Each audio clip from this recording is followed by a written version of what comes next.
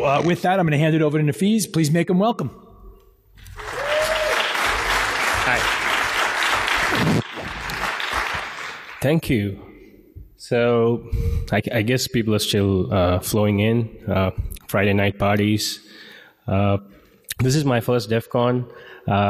Talking in front of a lot of people, a little nervous. I hope I'll make it till the end properly.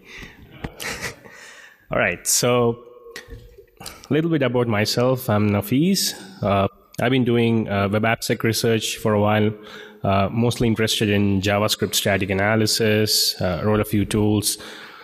I've been recently learning to write some good code, so I've been doing some development up recently. And one of my main projects right now is Asset Watch, where it's a transparent attack surface discovery as a service. Check it out. And please follow me on Twitter at skeptic_fx. Okay. So for most of you here, you might be wondering what is the topic about today, compression oracle attacks on VPN networks. What I'm going to talk about today, the end goal, is to basically break VPN networks in a very generic fashion. And I'm going to specifically take one of the well-known VPN providers, if you know OpenVPN, and we'll see a demo of how to leak secrets from encrypted traffic. Okay, let's start with compression, because that's very core of what I'm going to talk about today. Because this is a much broader audience, I would like to explain more in detail about what is compression, what is an oracle, what is a compression oracle, and how these attacks work in general, and then go into how this applies to VPNs. All right? Okay, so compression. In computer science, one of the common things that people use is compression, ultimately which gives you reduced bandwidth, and it saves a lot of money for the client, for the client side and the server side. So it definitely makes sense to have good compression algorithms. So over the years, we've been having very good compression algorithms. One of the famous ones that we know is the LZ77 family, which has this LZO and LZ4 compression algorithms. So in this case, the way it works is by replacing redundant characters. As it's obvious from here, you can see the sentence which has everything looked dark and bleak, everything looked gloomy, and everything was under a blanket of mist. In this, you can see everything looked is a very redundant pattern. So a compression algorithm who's trying to compress this piece of data is not going to repeat them. What it's going to do is replace it with the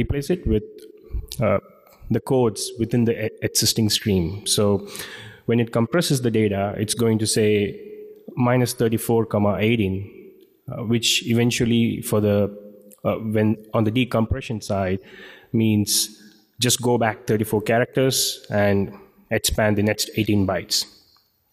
And so for whatever makes sense. As long as the final output is much more reduced, the compression makes sense. All right. Another well-known technique is Huffman coding. So what we have been seeing so far is compression at the byte level. Huffman coding, hey, you know what? You have a lot of these characters. I don't want to waste 8 bits for every character. What I'm going to do is just see a frequency mapping and take the most repeated characters and assign them short bits instead of one whole byte. So in this instance, this is a sample of a frequency table for Huffman coding. So characters like space, A, all these characters are going to have much shorter bits. So in this case, it's just 3 bits for A and space and E. So ultimately, you get when you do use this for compression along with the previous algorithms, you get a much more reduced number of bits. So in real world, you have this algorithm which combines both of these called deflate, which is the ones that are commonly used in gzip, the zlib library, and also if you have been hearing about TLS compression, which got disabled a while back when it was around for a decade. that use deflate. So with the understanding of data compression, let's go and think about compression side channel. So what does that mean in the context of today's talk? So around 2002, this gentleman called John Kelsey, he came up with this white paper called Compression and Information Leakage of Plain Text. So in the crypto community around that time, people were talking, it's very well known that when you take a piece of data and compress it and then encrypt it, a lot of bad things can happen. So what he said in that paper from a high level, I would like to explain from a from an infographic. So before we go to that, it is well known also by that time, and even it is always true that when you have encryption, whoever is trying to snoop into your data can always look at the length of the data. There is no mathematically well-known way to hide data, hide the data, the length of the data when you compress them. When you encrypt them. So even though encryption scrambles all your data, it doesn't prevent the attacker from understanding how many bytes of data you encrypted, right? So that's pretty obvious. So in Wireshark, or if any man in the middle is going to go and look at your encrypted data, he's going to get the data length. All right, so let's try and understand this from an infographic about what the paper says. So assume a black box which does compression and encryption, which takes in plain text data and gives you encrypted data. And obviously, you'll have the length of the data as well. All right. Now, in this case,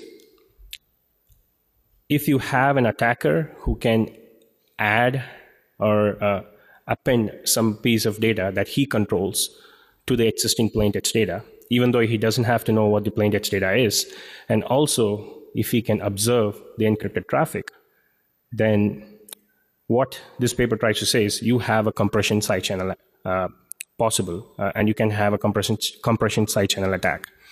So what a compression oracle attack in theory means is that from an attacker's point of view, an oracle in crypto efficiently allows him to brute force secrets.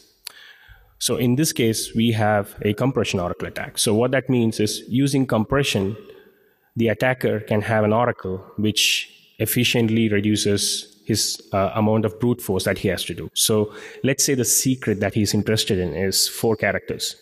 So that would take, if I have to do a dumb brute force, that will take 10,000 requests. So I need to brute force each and every character for each and every number. Now, so that's provided just for the numbers, not for alphanumeric data. Now, with the compression oracle, you can do that efficiently with, or any, not just compression oracle or any kind of oracle, you can do that efficiently with just around 40 requests. So all the attacker have to do is send 40 requests, and he can efficiently get the final secret, which is 4 bytes length. Now, in any kind of oracle attack, like you might have heard of this attack called padding oracle attack, right? The attacker's final goal is to choose a specific byte, which also participates in the data compression with the existing secret. So let's see that in more detail in the upcoming slides. So I've tried to put an infographic of how this would work with actual secret data. Imagine you have a set of plain text data at the very top, which is what the application is trying to encrypt. So this could be a browser or any email client, things like that. Now, assume that the attacker can also inject some data to the end of that.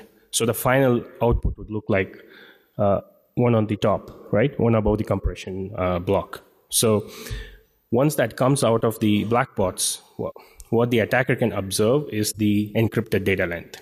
So as we already said, this is what the compression oracle here is. So he can look at the length, and he can also inject his own bytes. So if you see this interestingly in what he chose here, the whole data before compressed, that's the ones on the green, those can be compressed.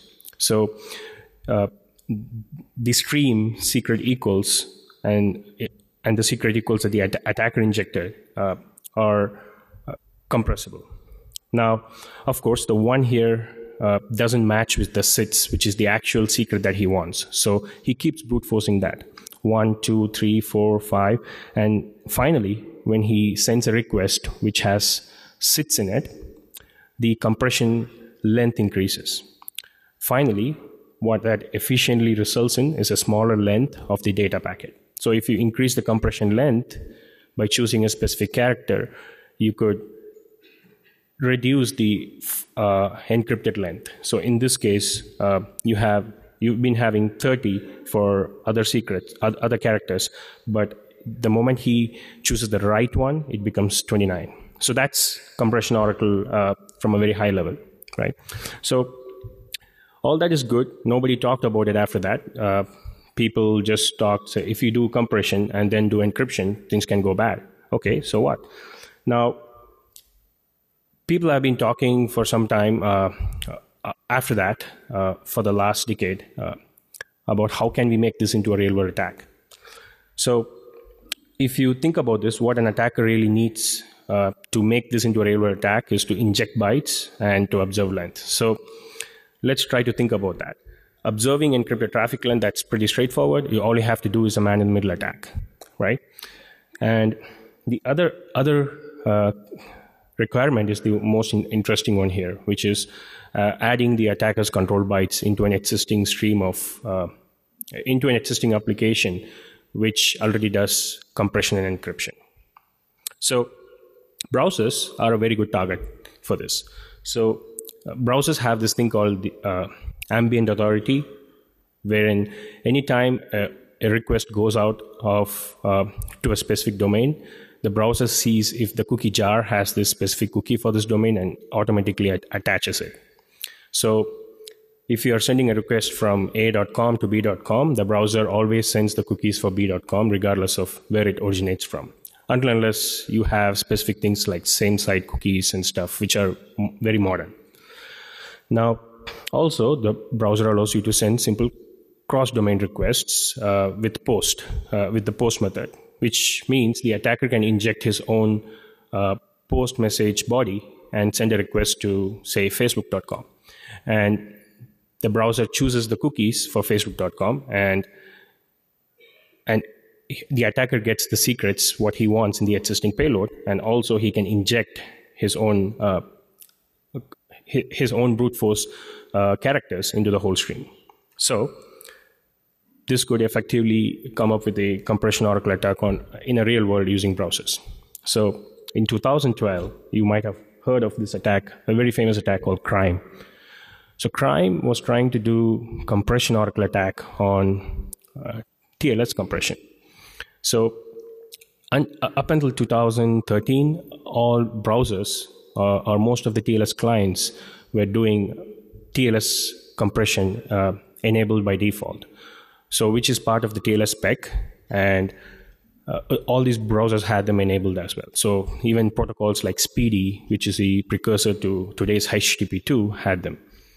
So what these guys did, Julian Arizo and Ty Dong, where they were able to do a real-world attack of compression oracle on websites like PayPal and GitHub and stuff like that. And the most interesting thing about their work that I loved is that they also predicted the attacks that would come in the future, right? So they also said HTTP gzip may be also vulnerable to this, and they also provided examples, but their research didn't talk about how this would happen in a real-world attack for HTTP responses. So later, in 2013, the famous attack called Time also came about. So wherein they talked about two interesting new researches, which is, I would say one interesting new research, which is you don't have to be a man in the middle anymore. You could just do the whole attack by using timing differences within the browser. So they would send requests from the browser, and using TCP window channels, window sizes, they were able to use that as a oracle instead of being a man in the middle. And of course, they use the existing research on crime to leak HTTP responses. So even at this time, I would say things were still, when it comes to compression oracle attacks, things were still little theoretical, and there was no real world, people are not really afraid of using this attack. Attackers are not able to easily use this attack in the wild. So breach came about. So breach was very interesting, even though it didn't come up with any pure new research in terms of what the attack already was doing. These guys, Angelo, Neil, and Yoel, they added a lot of real world properties into this attack, which means what I'm trying to say is they were able to come up with tools which could make this compression oracle attack really possible on HTTP responses. Because by that time, HTTP requests for compression has been disabled. So the breach attack was pretty famous, and it got a lot of press attention as well. You might know about them. So around till 2015, we've been having other attacks as well, like the Heist, and then we also had some more research on practical developments to breach. So all these are history. I'm sorry if I've been a little boring and monotonous so far. I'll try to make it a little more interesting, because this is going to be my section now, which is what's going to be new today. Obviously, it's the VPN tunnels. So far, all the attacks on compression oracle attack have been purely talked about, and the real world attacks have been on browsers using TLS. Now, what if all these are fine, and what if you're using VPNs? And what could go wrong if you're using VPN to connect and browse a website? Let's try to think about more about how VPNs work. So when it comes to the topic of VPN, I would categorize it as a few classes of VPNs, like the corporate ones, the IPsec VPNs, and the more modern ones, which are the TLS style VPNs, right? So what I'm talking about are VPNs like these, TunnelBear, the Spear VPN, all these pure SaaS style VPNs, where as a normal user, you could go and connect, you create an account, and for $10 or $7 a month, you can have a VPN connection. So what do all these VPNs have in common? Well, they use OpenVPN. So OpenVPN, up until recently, was one of the most commonly and easily used VPN. There have been other VPN solutions as well, like Algo VPN and the upcoming WireGuard. If you have been at Black Hat, the upcoming WireGuard is pretty interesting. So regardless of those VPNs, we are going to talk about how OpenVPN in general can be attacked, which is eventually used in many other VPN solutions. So from a high level, this is how a VPN in general works, but very specifically, this is how OpenVPN works. They effectively use a lot of TLS protocol within themselves, and also use existing OpenSSL libraries components. So if you look at their code, they heavily use OpenSSL. So all the encryption and all these related stuff are already done. They are not rewriting all of these code. So the first thing that happens is a control channel where they negotiate the parameters, what protocols I'm going to use and what compression I'm going to use. And if compression is enabled, what they're going to do is compress the whole data channel before encrypting. And this happens by default on OpenVPN.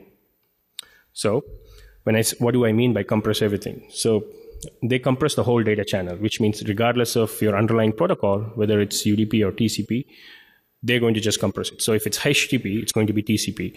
And if it's DNS traffic, they're going to compress that as well, which is UDP. And it's bidirectional. So not just the HTTP requests would be compressed, even HTTP responses. So you are effectively having something similar to crime and breach together. And the compression algorithms they use are not deflate. They are just using the pure LZ77, which if you remember from the start of the talk, we discussed how LZ77 family of compression works. So they're just going to replace existing bytes. There is no bit level compression, so which makes things much more easier from an attacker's point of view. So we are going back to the paper in 2002 by John Kelsey, which is we have a whole compress, then encrypt on all of the data channel. And the effect is much more widely for the whole network traffic that VPN tries to encrypt. So I would like to dub this attack the Oracle attack. So if that's part of homage to my favorite artist called Oracles. I don't know if you guys know him. He's a progressive music guy. So it's a combination of VPN and Oracle. So I was like, everyone has their name, Time, Heist, and Breach. Why not? So there you go. I don't have a logo or a website, so I do some justice there, I hope. The PR team, yeah. So what does it say? The Oracle attack is basically, under a VPN, HTTP web apps are still insecure. So if you are using VPN purely to protect yourself from insecure websites, that don't already have HTTPS enabled, for example, you're trying to access a website in your corporate, or if you're trying to access a website who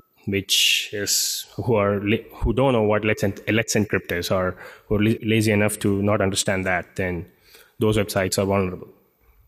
So I want to make it very clear the impact of this attack.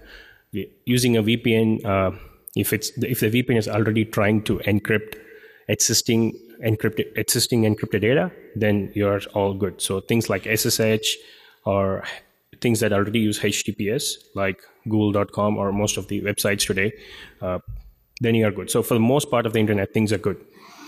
And also that adds to a reason, because when you do compression on already encrypted data, it doesn't make sense, because already encrypted data has a lot of entropy. And when you do compression, you're going to eventually end up with more bytes. And from a performance point of view, that doesn't make sense. Your compression algorithm is not doing what it's supposed to do. However, things can go bad for these kind of scenarios. DNS traffic, which is over UDP, and insecure HTTP traffic, pure TCP, and your VPN fully compresses them. So let's see how this stuff works on a HTTP web app using an encrypted VPN. So to talk about this, we need to understand what does an attacker require to conduct this attack. So from a VPN's point of view, you need to have compression enabled for VPN and server and client, obviously, and the attacker can be an MITM. So this could be your ISP, your attacker on the Wi-Fi network, or government, stuff like that. And the VPN user has to visit a attacker control website as well. So that's a pretty common use case that you can come up with today, which most of the web app attacks, if you have seen, attacker luring the user into a cross-domain website is more or less easy. So let's look at a setup here. So you have a VPN user who's vulnerable, who's using a specific browser, and who's trying to access a HTTP web app over the internet. Now, he knows that's HTTP web app, so he's going to use a trusted VPN, which is secure. Now, everything goes through the trusted VPN, everything is encrypted, it's all good. And the data channel at the end between the VPN and the compression, the VPN and the HTTP web app is going to be unencrypted, of course. But if you think of corporate VPNs or corporate networks more specifically, these are going to be in a DMZ. So everything, only the VPN is going to be facing the internet, and everything else in the internal region. So that's a very good use case for VPNs in these scenarios as well. So attacker could always, it would be hard for a man-in-the-middle attack on the internet to get into that traffic. So whatever that goes to the internet would be encrypted because of the VPN. Now let's assume an attacker who has capabilities of doing the Oracle attack. Now he can host his own attacker.com, using which he will serve you JavaScript, which conducts the attack. Now, the attacker can do the passive MITM, obviously, and he can also inject ads or any web app and do a cross-domain JavaScript injection. Now, using the passive MITM, he's going to do the first requirement, which is observe the length of the data packet. And using the second one, he can use the browser to send cross-domain requests to the web app, which in fact goes through the VPN, right? So that using this, an attacker could conduct this compression oracle attack on requests and responses. Pretty straightforward. So for the demo here that I'm going to show, first of all, I've been trying to do the demo here. The Wi-Fi network has been creating some problems for me because this does involves brute force with some precision. So I wouldn't be doing an actual live demo. I have a fully recorded video, which I did a while back. So I'll be showing that. Sorry about that. And for the demo, we are going to use Firefox and the VPN client, which you can access here, the OpenVPN/OpenVPN3. That's the latest one. And if today anyone is going to implement their own OpenVPN as a service, they would be usually distributing binaries for Mac, Windows, and mobile phones using this library. So I thought that would be a good target to just do this generic attack. And we are using an OpenVPN server. And for the demo purpose, I've created this website called insecure.skepticfh.com. So that would have its own session, a randomized session. And the goal of the attacker here is to steal the session ID from the cross-domain website, which is attacker.com, right? Okay, so let's take a look at that.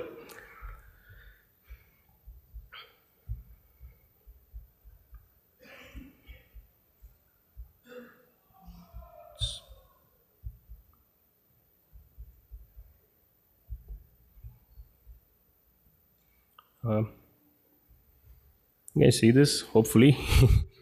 So what I'm doing here is trying to connect to the OpenVPN server using this OpenVPN3 client. So I'm using my own OVPN file, which has compression enabled. That's what most of the SaaS providers give you the OpenVPN file with. So let's start this. So I've connected, and it's using the LZO compression, and for the control channel, it uses those specific parameters. And I've connected to this OpenVPN server. And let's go to Wireshark and look at the traffic, how it looks like. So that's the IP address of my VPN server. And I've just put the frame length more than 300 for looking at data packets. And I open the Firefox browser, and I go and do some stuff with my insecure web app. It sets a cookie for this website. So in this case, for this insecure web app, this is the cookie. And as you can see, my client is sending requests to the OpenVPN server, and everything is encrypted. So even everything that goes just right out of the client is going to be encrypted, so the attacker couldn't see anything. Now, I'm doing this MITM, so assume this MITM is running on the internet, right? So this could sniff on all the OpenVPN packets for your target client and the target server that he's connected to. So what this MITM tool does is takes all the OpenVPN packets and forwards it to the attacker server. So we're going to start the attacker server in the other tab here. So it's just a small Node.js server which listens to this packets from the OpenVPN sniffer and tries to conduct the compression oracle attack. Okay, so let me start the attacker server here. I'm running this locally here, which is on localhost 9090. So the first thing to note here is the other domain is a cross-domain website. It is insecure.skepticfh.com and localhost. And in the real world, this localhost would ideally be an attacker website hosted on the internet, more preferably closer to the client. So we could make these precision attacks much more easier. And by default, the browser, even though both the websites are in the same browser, the other website cannot steal the session ID cookie. If you could do that you would have a same origin policy bypass. So that's different. Let's go into how this would work. So what I'm trying to do here is try and brute force by sending each request and try and brute force this cross-domain cookie. So as you can see here, this is my server, which receives packets from the OpenVPN sniffer on the internet. and it just looks at the length. Obviously, it doesn't have to look at the encrypted data. It doesn't make any sense. Just the length, which is the oracle here. And every time it tries to send 10 packets, each with the brute force, each brute forcing the final character of the secret. So if you see when it says guessed 2, which means the, as you can see here, 545, 545, 544. So the first character was 0. The length was 545. The second character was 1, 545. The third character was 2, and you ended up with 544, which means the attacker can deduce this the character 2 resulted in a compression. So that's the compression oracle, and he decides that the guess is 2. So if you eventually do that for everything, you could basically leak the whole secret. Yeah. Good question. Yeah. So by default, so his question was, what about the block size? Aren't encryption algorithms supposed to use 16 bytes of blocks, depending upon the encryption that is being used? Yes. So by default, OpenVPN uses the BF cipher, which is a pure stream cipher. However, if you and the recommendation is to use, obviously, the most advanced AES with GCM and AED and all those things enabled, which OpenVPN does very well, by the way, using its provided OpenSSL wrappers. But even with those, we could do the same attack. This makes my demo and the whole attack easier. But if you have the block size of 16, let's say, all the attacker has to do is add random data, through which he can just offset 1 byte. So by default, he would have 1 extra character while brute forcing, so that it could be on the next block. But if there is a compression, that one extra byte won't be in the next block. It comes back to the previous block. So you would see a reduced length of 16 effectively. So yeah, there you go. And yeah, you have the secret. Thank you. Thank you. Hey. All right, so I'm just randomizing this again just to say, it just works. So now I decode this. As you can see here, it's 5, what is that? Yeah, 5721. So I'm just doing that. It just works. Yeah.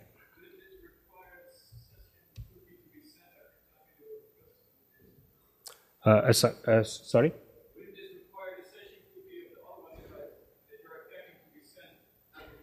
Yeah, so it depends upon the endpoint that you send the request to. So when you do this actual request, I always prefer sending a request on the server which has static resources like a JavaScript or an image. So this eventually won't hit the actual servers.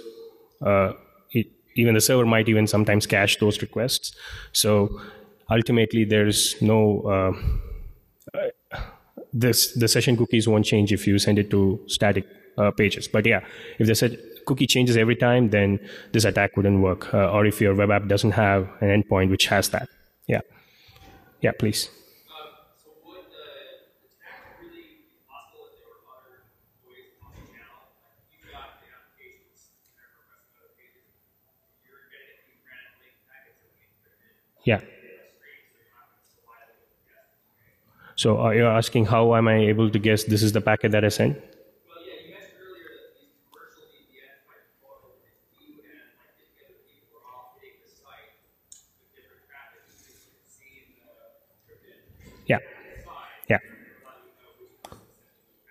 Exactly. So there's an even bigger problem than that. I'll come about that. I'm going to talk about that now, by the way. So let's go to that. Yeah.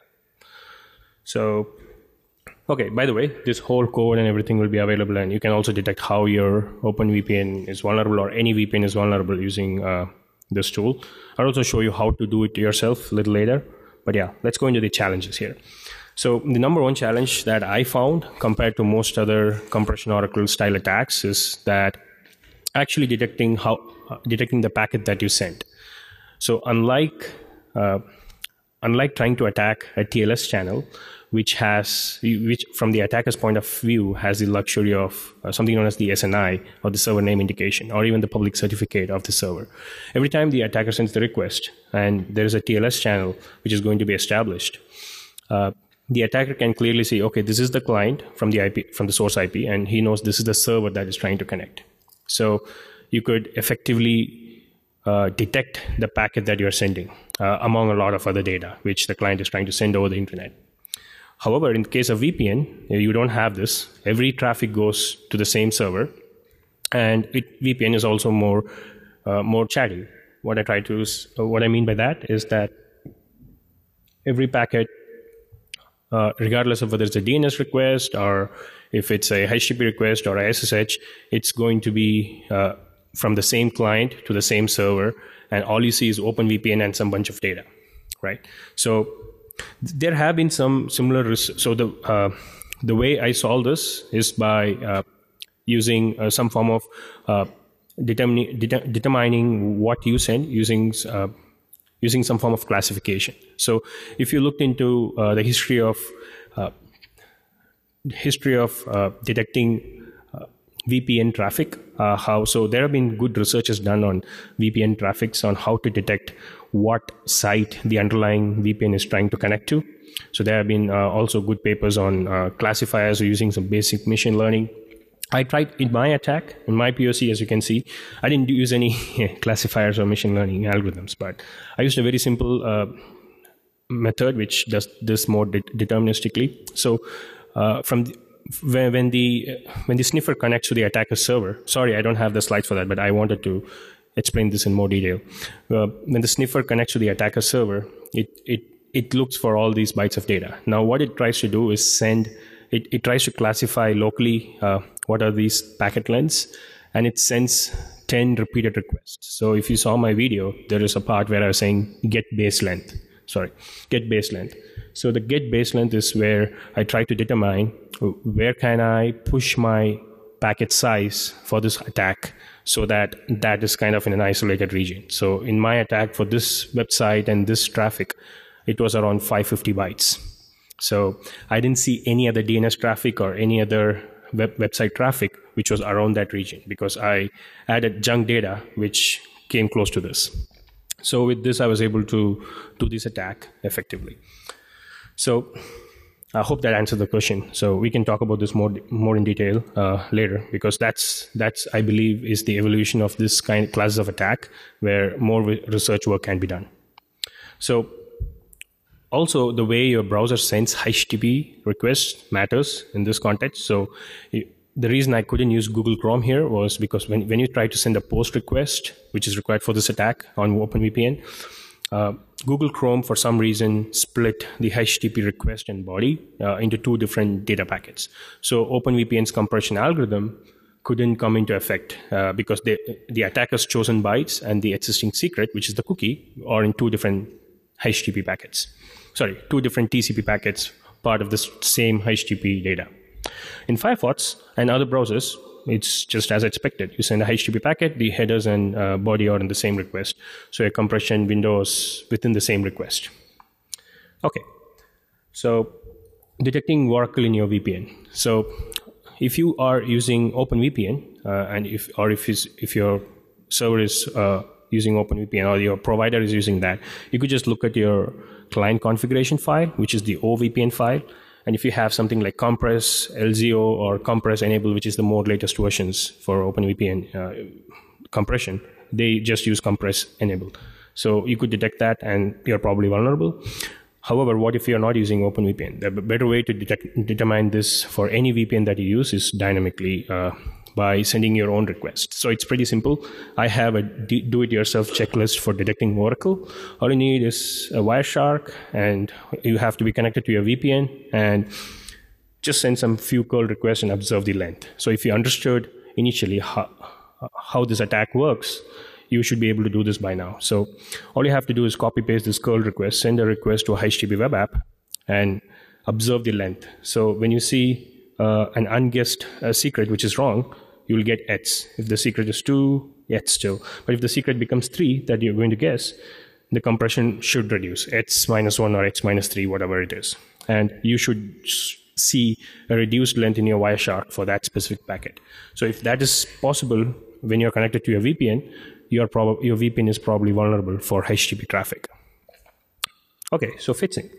In general, FITSing compression is a very opinionated area.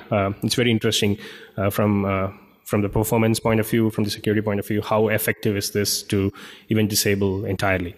So when the crime attack came about, if you remember, they talked about the speedy protocol and how the headers in those were a problem. So for later HTTP2, they came up with this protocol called HPACK.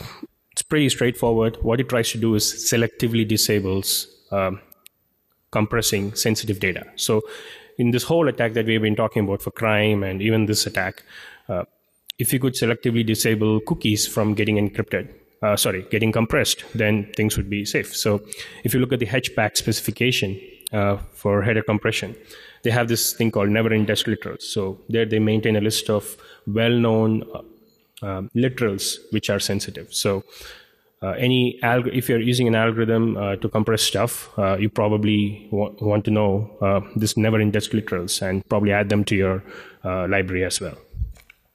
And Cloudflare, they're interesting. They're doing some interesting stuff here as well. So breach attack that we talked a little while back is not entirely fixed because you can't simply go and fix gzip or just disable HTTP response with the enormous amount of web apps that you have today. That's going to be crazy. So they did a similar thing, just like the never-indexed literals. It's kind of like a challenge. They have their own breach style website, which is vulnerable to breach, and they have this Nginx module called cf-no-compress, which selectively disables compression for the well-known secrets that they use. So in this case, that's CSRF tokens and other stuff in the HTTP responses. So my specific advice for VPN authors and library implementers in general is to disable compression entirely if you have HTTP traffic. Because if you have users who are using your library purely for encrypting HTTP, then they're going to be misled. So as I said, entirely turning it off is opinionated. When I had this discussion with the OpenVPN team, they're a nice bunch of folks. So they couldn't entirely disable compression, even though they had two camps which said want to go ahead and completely disable. But a lot of people are using OpenVPN and they chose to effectively warn every users of OpenVPN. So one instance is TunnelBear. It's one of my favorite SaaS VPNs. And I had a chat with them. They quickly disabled compression on their server side and on the client side. So that was pretty neat.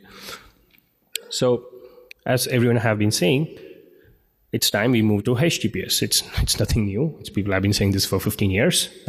We have Let's Encrypt. We have a lot of HTTPS is really fast now. Like if you use HTTP2, it's a lot of crazy things happening there with TLS 1.3.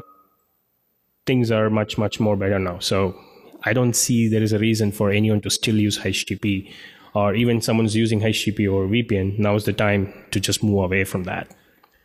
So as I said, the takeaway, if you are a end user, talk to your web app owner or your corporate web app guys to just move to HTTPS for those specific traffic that they send.